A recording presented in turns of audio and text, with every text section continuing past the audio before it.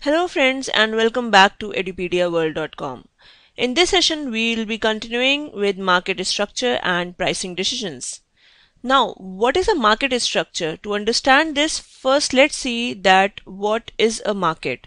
Market is any structure that allows buyers and sellers to exchange any types of goods, services, and information. So we see here that it is a set of buyers and sellers and obviously commodity.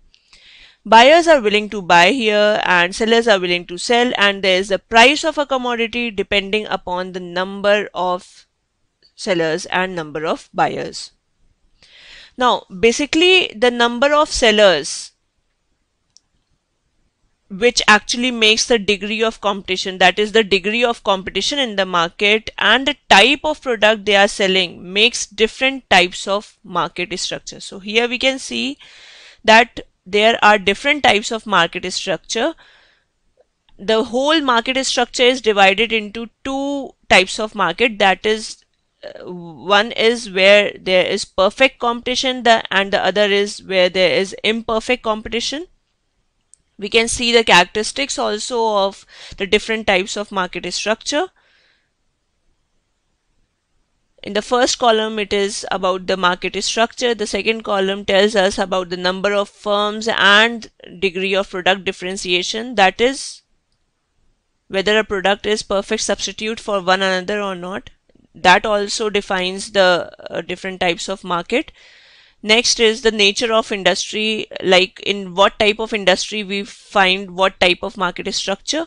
Then what is the control of over the price in different types of market structure, and then the method of marketing. So we see here the first is the perfect competition. In perfect competition, the major characteristic is that there are large number of firms with homogeneous products. Now what does homogeneous products means? It means that the one product is perfect substitute of other and the buyers are not able to differentiate between two particular commodities. Next, the nature of industry, like in these type of industries we basically find the perfect competition, that is financial markets, stock exchange, then farm products, for example vegetable market, fruit market, we find perfect competition. Then because there are large number of buyers and large number of sellers, so there is no control over the price of the commodity. The price is solely determined by the demand and supply of the product in the market. Next is the method of marketing under perfect competition is markets, exchange or auction. That is what the basic method of marketing is, the method of marketing under perfect competition. Now the next category is the imperfect competition. We find three types of market structure in imperfect competition. First one is the monopolistic market. And the characteristic of monopolistic market is that there are although many firms, but they are with differentiated products in the market. That is, with the branding, with the packaging, with the content of the product, they differentiate the product some what or the other with the products of different other firms in the industry. The nature of the industry is that like you find monopolistic competition in industries dealing with products like tea, toothpaste, TV sets, shoes, refrigerators, etc.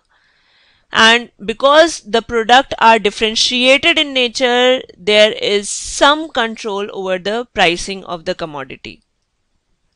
The method of marketing here is competitive, and they use advertising in order to increase the sale of their product. There is quality also, and there is tough competition because they are selling differentiated product and they want to capture the maximum share in the market. Next type of market structure under imperfect competition is oligopoly. Under oligopoly, there is little or no product differentiation. For example, your petroleum industry.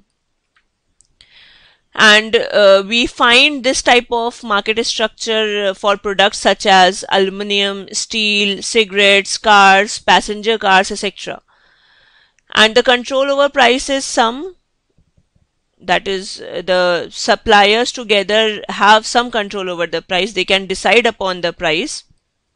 Then the method of marketing here is competitive, and advertisements are used in order to increase the sale of the product. They also focus on the quality of the product in order to increase their market share, and obviously there is some competition in the market.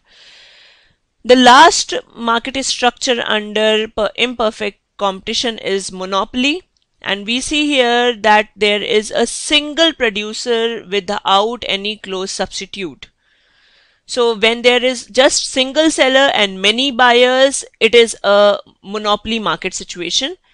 We see this type of characteristic under products such as products which provide public utilities such as telephone, electricity, etc. So we perfect competition, we see monopoly under this type of market.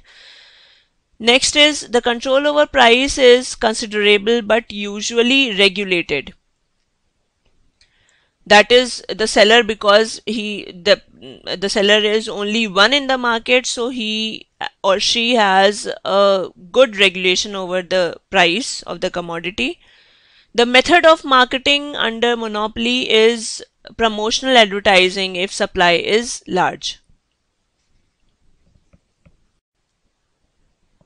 The last structure under imperfect competition is monopoly, and we see here that there is only one single seller, and the product which he is selling in the market has no close substitute in the market.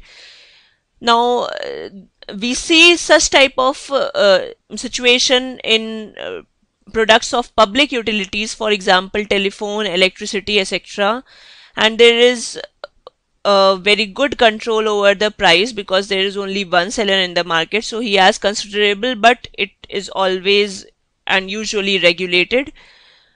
And the method of marketing here is he goes for promotional advertising in those cases where the supply of the product is large.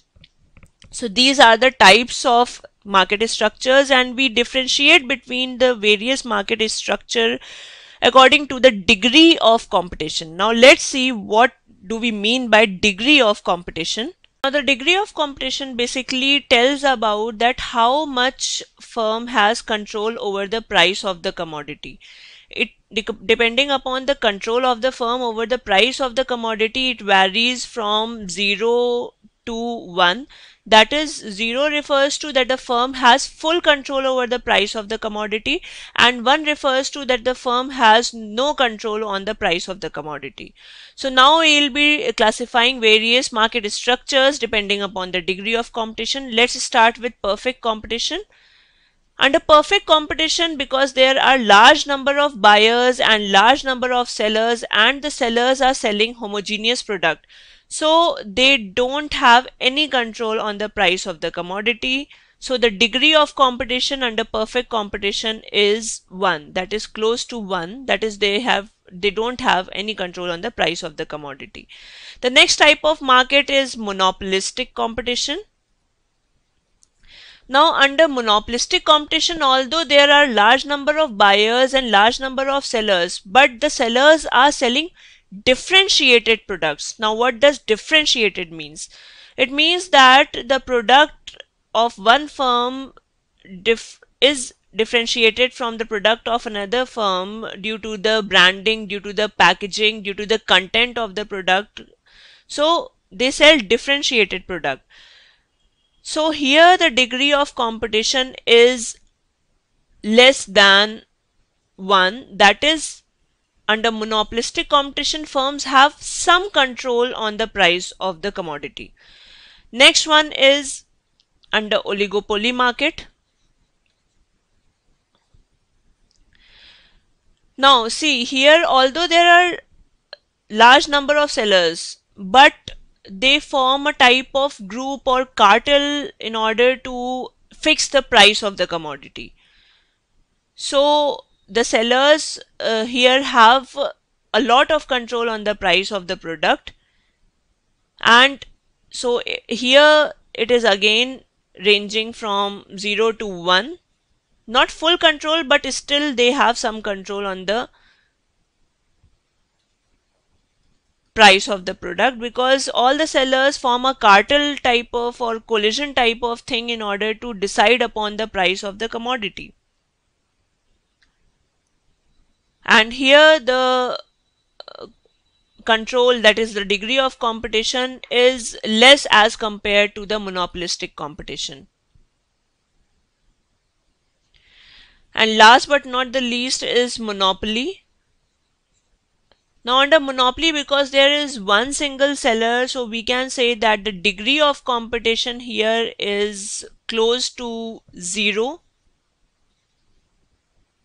That is, the seller has almost full control on the price of the commodity. He can decide any price of the commodity, and on that price only the buyer has to buy the product. Now we come to price and output determination in various types of market, starting with price determination under perfect competition. Now, as revising upon, perfect competition is a situation where there are large number of buyers and large number of sellers selling homogeneous product. Let's see some of the basic characteristics of perfect competition. First one is large number of sellers and large number of buyers. So neither the buyer nor the seller can influence the price of the commodity. Next is homogeneous products. Now homogeneous here means that the product are perfect substitute to one another, and the buyer, it does not matters to the buyer from which seller he is buying the product. The next is perfect mobility of factors of production. Under perfect competition, the inputs have perfect mobility, that is, they can leave the industry, they can join an industry, they can leave a firm without any regulations. Next is free entry and exit of firms. Under perfect competition, in the long run, the firm can enter a particular industry where they are seeing that there is a lot of profit. They can exit a particular industry where they see that they are making losses. So there is free entry and exit without any regulation. Next characteristic is perfect knowledge, that is, the buyers and sellers are fully aware of what is happening in the market and what are the prices of the product in the market. Next characteristic is there is absence of collision or artificial restraint. Now collision here refers to a type of group, a type of union formed by sellers and buyers in order to go against the prices. For example, sellers can form their union in order to fix up the price of the commodity, but this is not possible under perfect competition. Similarly, buyers can form consumers association or consumer forum in order to go against the prices fixed up by the sellers. So this is also not possible under perfect competition. And they cannot make any artificial restraint. For example, they cannot go for hoarding of prices by restricting the supply of the commodity. So this is not possible under perfect competition. The market moves very smoothly under perfect competition. Next is there is no government intervention, that is, the government cannot fix up the lower or upper limit of prices. They cannot control over the supply of inputs. They cannot fix any type of quota on the production. So there is no government intervention, and the prices are determined smoothly just by the demand and supply forces of the market. So these are the characteristics of perfect competition. Now, depending upon the different types of time period, we will be studying about that how price and output is determined under different types of time period under perfect competition. The first one is price determination under market period. Now you must be wondering that what is market period? We have studied about short run, we have studied about long run, we have studied about very long run, but what is market period? Basically, market period refers to very short run. See, here a time frame is considered where the supply of the product is inelastic, that is fixed. So market period refers to very short run, and it refers to a time period during which quantity supplied is absolutely fixed, or we can say in other words that the supply response to price is nil. So here under this, the price is determined depending upon the demand of the product. We can see here, suppose we take the example of marriage halls, the supply of marriage halls during a particular time period. The supply of marriage halls for a particular time period is fixed. We show it on a graph.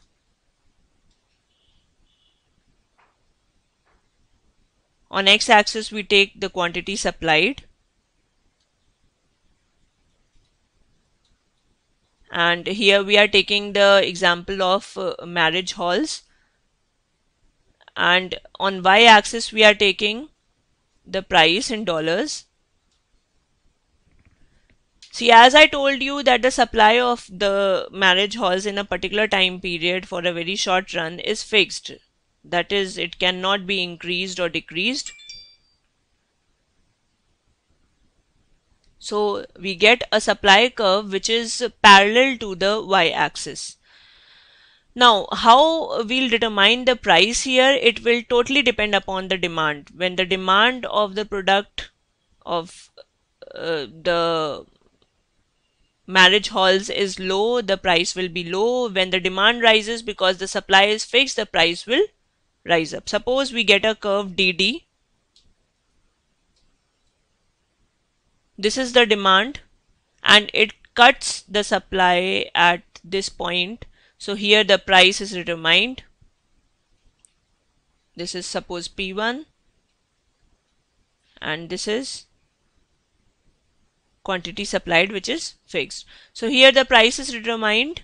That is, when the supply curve is fixed, supply is fixed, then demand of the commodity, demand of the marriage halls in a particular time period determines the prices. Now suppose there are various auspicious dates and there is season where people more there is more of demand and of the marriage halls, so the demand increases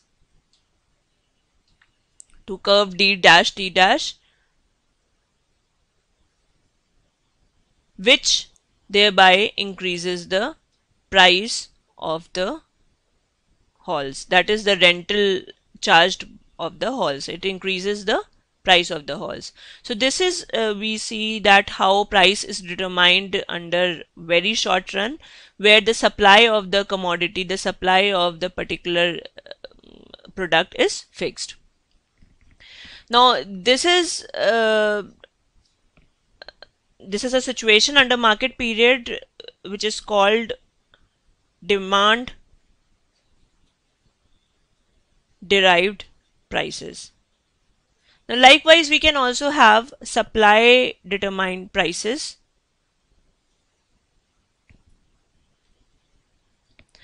Now suppose this is the original supply curve of a commodity. I'm again talking about the market period, that is very short run. This is the original supply curve of a commodity. Due to some or the other reason, the supply of the commodity falls. Suppose there is increase in the export of that particular commodity, or there is flood, drought, due to which that particular agriculture product is not being supplied up to the supply curve SS. So the supply curve shifts towards its left, that is S dash S dash. Now this is the demand of the demand curve. This is the demand of the commodity. So we see here when the supply of that particular commodity decreases in a very short run, the price increases because the quantity supplied is less as compared to the demand of the product. So the price increases, the price rises to P1. Whereas when the supply curve was SS, the price was P0. That is, less price was charged for the same commodity because there was more of supply in the market. So this particular situation we call it supply determined prices. So this is what happens in very short run. We can see here that there are two types of situations through which price can be determined, that is demand determined prices and supply determined prices. This was about market period, that is very short run. Next we'll be studying about short run price determination under short run. Now here we define the short run as a time period in which firms can neither change their scale of production or quit, nor can new firms enter the industry. But we can change, or that is increase or decrease the quantity supplied of a particular product by increasing or decreasing the variable inputs used in the production process. So here the price is determined by the industry, and the firm basically has to adjust its output according to the price determined by the industry so that it earns profit in the short run. We'll see how it is done. So as in the short run, because the firm have no control on the prices, they just need to determine the output so that they earn some amount of profit. Let's see how it is done.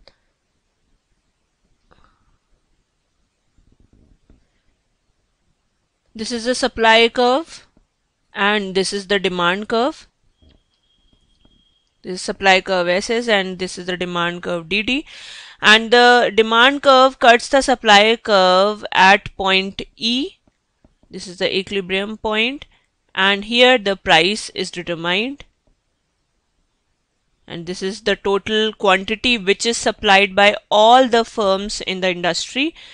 This graph shows the graph of an industry, the demand and supply of the product of a particular industry. This is how the price is determined by the market demand and supply equilibrium. Now, as I told you that the firm has no control on the price, so they have to accept the price which is determined by the demand and supply of the product in the industry. So I will extend this curve to the firm.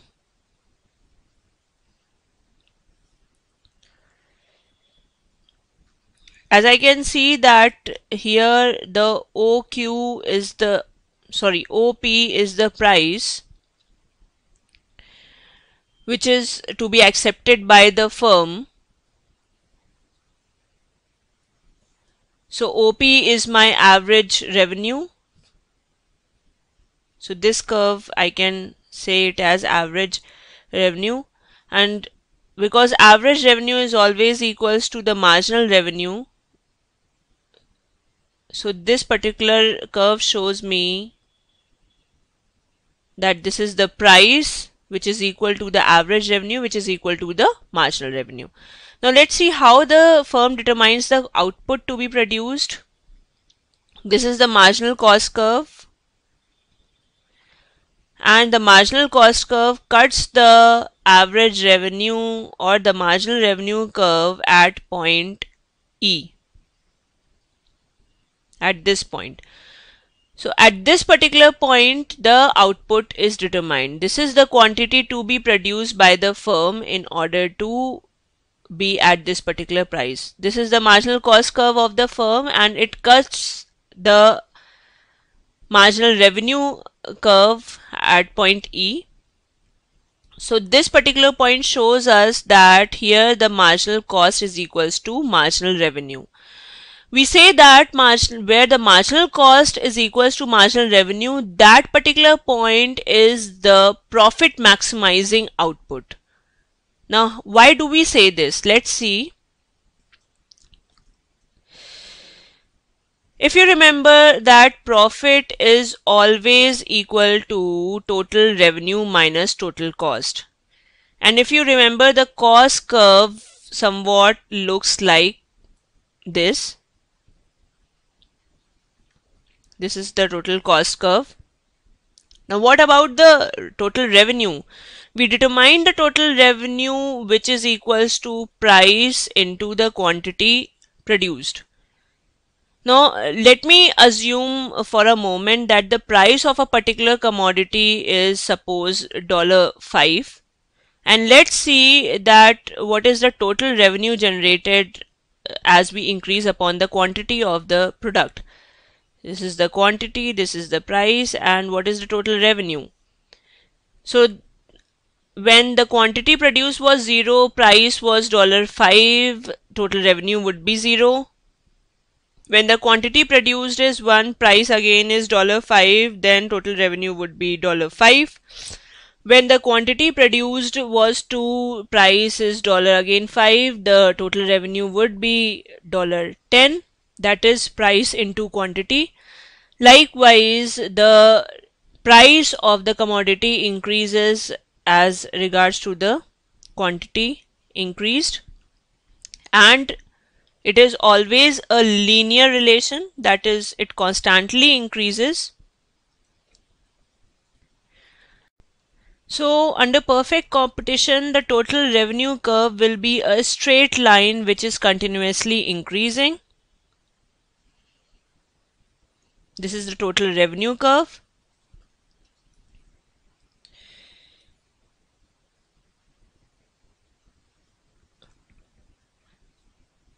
So we have got the total cost curve, we have got the total revenue curve. So what about my profit? How will I determine that what is my profit and what is the maximum level of profit? Let's see.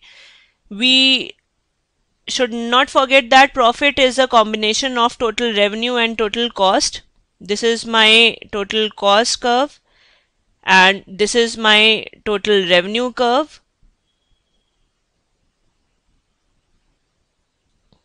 This is total cost and this is total revenue curve. Suppose I get two quantity produced. This is Q and this is Q dash. On x-axis I take my quantity and on y-axis I take my total cost and total revenue. So we can see here that at Q my total cost is equals to total revenue, and at Q dash also my total cost is equals to total revenue. And this particular portion, that is, if I have to determine that what is my level of losses and what is my level of profit, we can see here that up till point from O to OQ, this portion shows that my total cost is more than the total revenue. So this is the losses which I am getting. Am I getting further losses? Yes. If I see that the portion beyond the quantity Q dash, that is this particular portion, again my total cost curve is more than the total revenue curve. So this particular portion also shows the losses. But the portion between the quantity Q to Q dash, this particular portion, because my total revenue is more than the total cost, so this particular portion shows me the amount of profit. So now I get that how the profit will look like. Let's see how now I will determine the profit maximizing output. From the last graph we have continued that how the profit look like. It will look like this.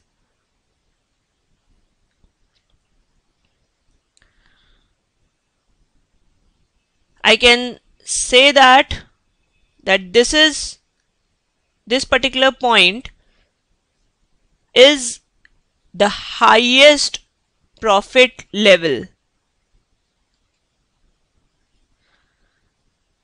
and this particular quantity, at this particular quantity I get this is the profit maximizing output.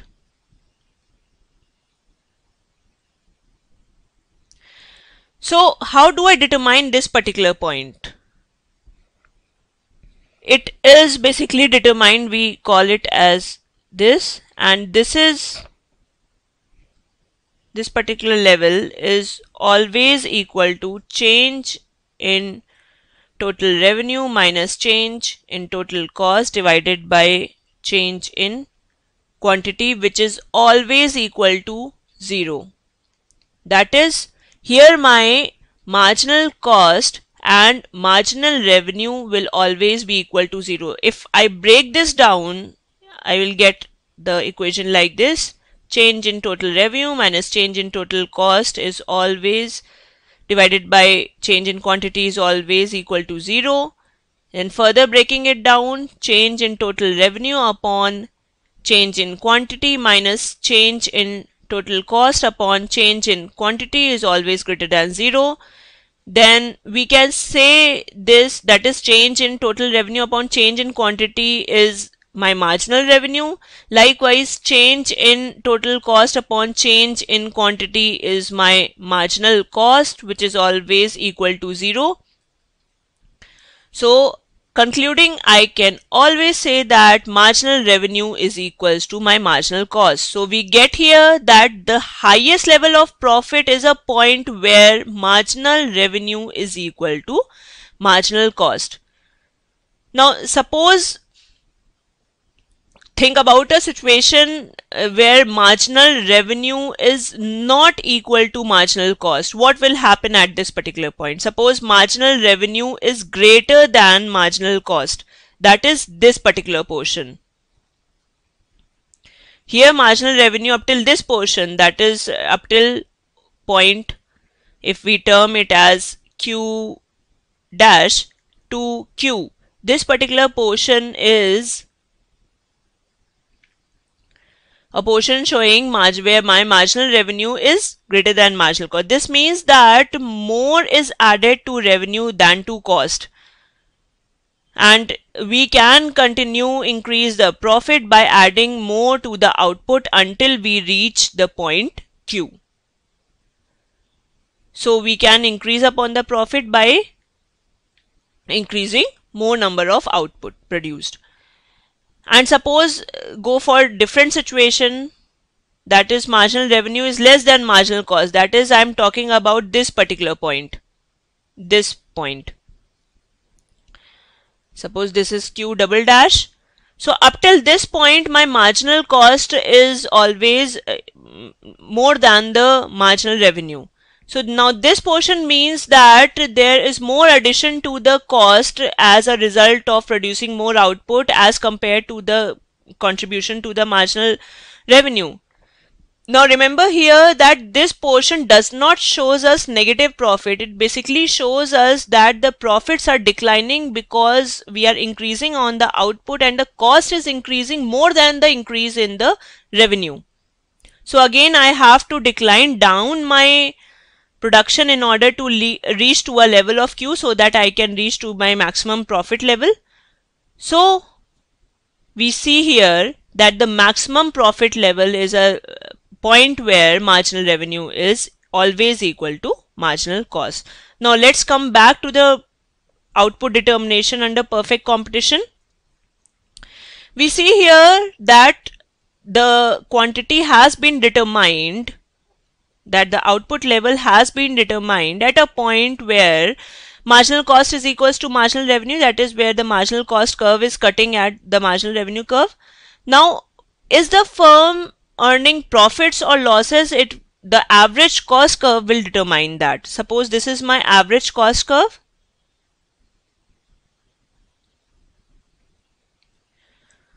Now the average cost curve cuts this particular curve, that is PQ, at this point. Suppose we name it as M.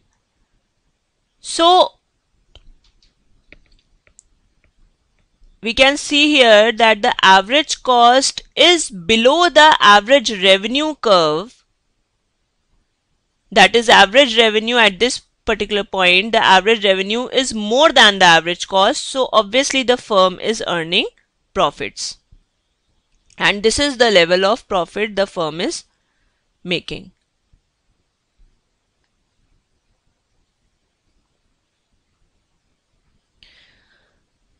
This is the quantity which has been determined. The firm has determined the price is fixed. The firm only needs to determine the quantity, and that is determined at a point where the marginal curve cuts marginal cost curve cuts the marginal revenue curve. And how to see that whether the firm is making profit or losses? It is seen by the level of average cost. If the average cost curve is below the average revenue curve, the firm is making profit. But if the average cost curve is above the average revenue curve, the firm is making losses. So this is how price and output is determined under short run.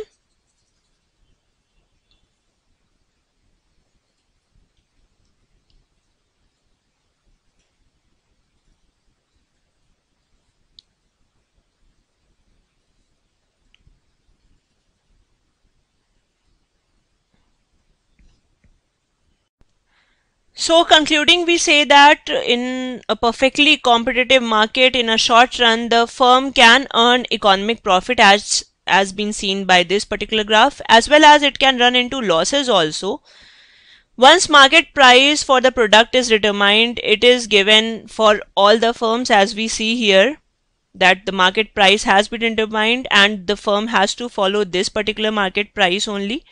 Now the only option here under short run for a firm is to produce as much as it can sell at the given particular price so that it does not run into losses. So this was about short run price determination. In the next session, we will be studying that how price and output is determined under long run under perfect competition. Till then, have a nice time and thank you for watching Edupedia World.